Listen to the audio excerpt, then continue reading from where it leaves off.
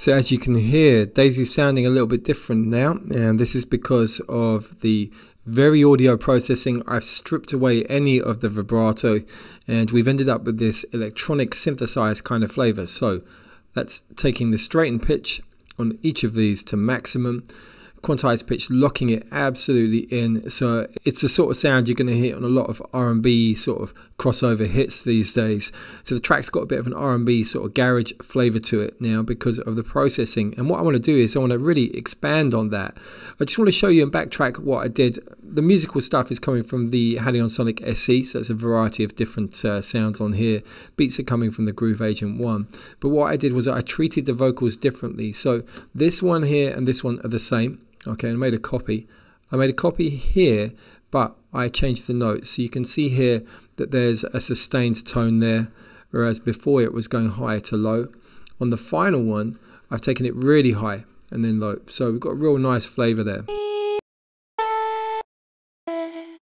We've got nice variety. So let me just show you here. I'll solo the vocal. My heart freezes. My heart freezes. My heart freezes. My heart freezes.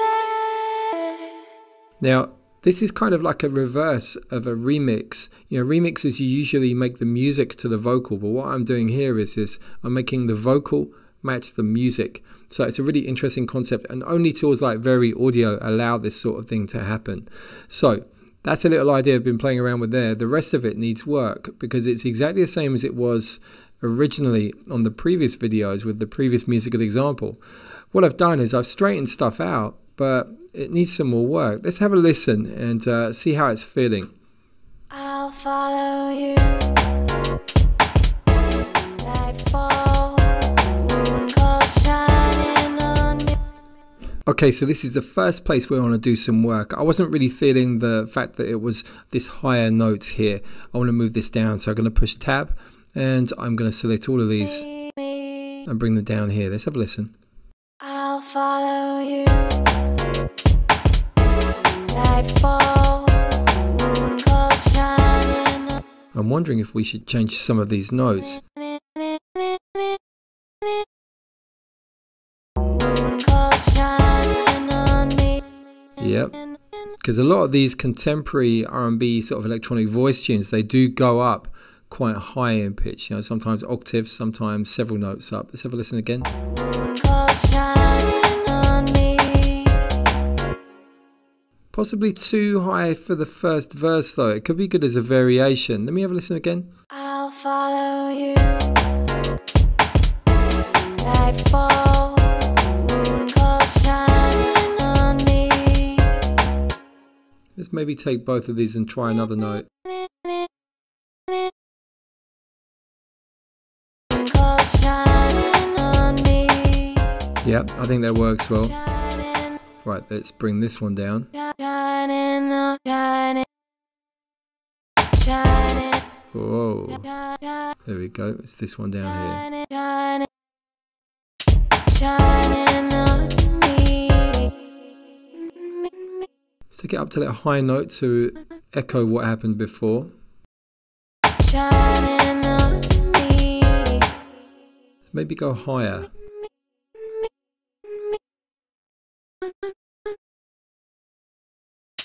Shining on me. I think keep that sustained there. Night falls, moon goes shining on me. Shining on me. Yeah, I think that works. So let's see if we can come out with something on this section. Just going to push P to put the locators around the selection. Midnight, dark light, it is bright. Okay, same note as before. I'm actually going to go to a new version, so it's going to be more flexible for us. Let's bring this down. It is burning inside of me. Now that needs more scope in terms of the segmentation, and I think it's fair to say it's a good point to go back to segmentation. Now we are going to lose the pitching, you know, I've mentioned that before. and let's get these segments sorted in a different manner. I need some more basically over here because I want more flexibility. Let's come back. It is burning inside of me. Yeah. It is burning inside. So I'm going to do a chop here. It's burning inside. Okay, so the in I think is over here. I'll listen and audition in a second.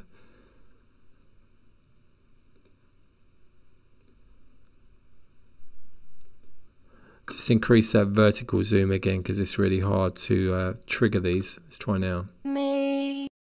That.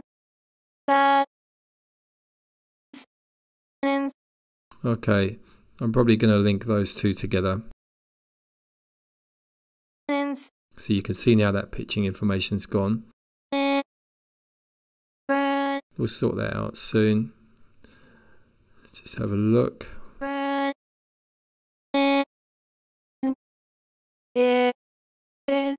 So that should be enough. I'm going to go back to pitching.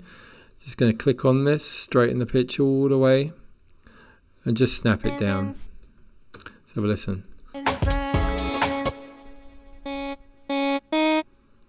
Let's try this. Take that really high, and let's see how that feels.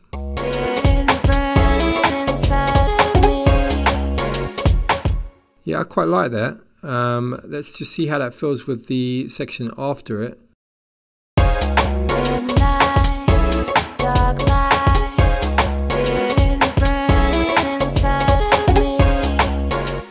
Okay, I'm not 100% with the note on here. You know, you just got to try these things out and see how they feel. Maybe a repeat of this.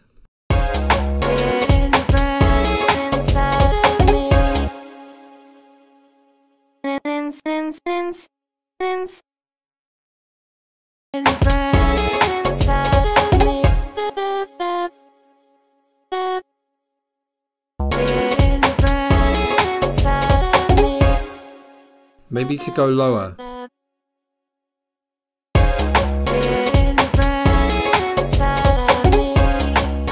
Yeah, I like that. I think that's more like it, but I might change my mind. Let's just come back over the whole section, get a feel for that. I'll follow you. Night falls, moon goes shining on me, shining on me. Midnight, dark light, it is burning inside of me. My heart freezes. Yeah, that's working. So you can see the scope. You know, this is the kind of unconventional approach, but it's very contemporary. You know, we're actually making the vocals match the music, and we can do that on a real kind of exploratory way. We don't have to have any music theory knowledge. We can just try and see how those words sound with the backing, just interactively. That's a great thing about it. We don't have to bounce it out and see if it works and then undo.